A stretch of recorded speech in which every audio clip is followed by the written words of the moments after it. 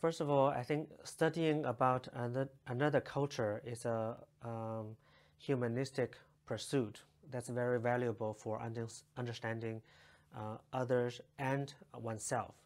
So, and religion, because it's so, at least in the Western context, religious beliefs and practices are usually very personal, very, how would you call it, intimate part. It's a very intimate part of one's self.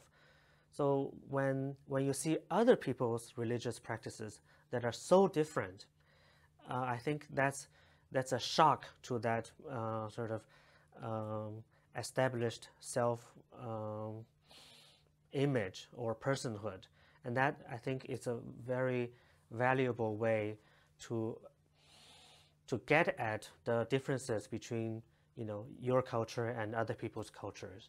So I think Chinese religion is such a rich tradition.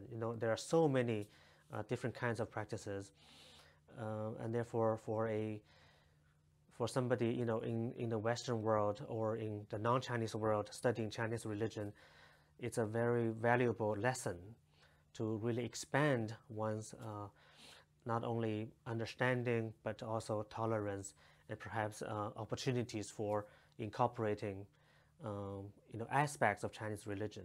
We already see, for example, in America, in Europe, so many Westerners adopting Buddhist, Taoist, and of course, outside of the Chinese religious context, Hindu or yogic practices. So I think that's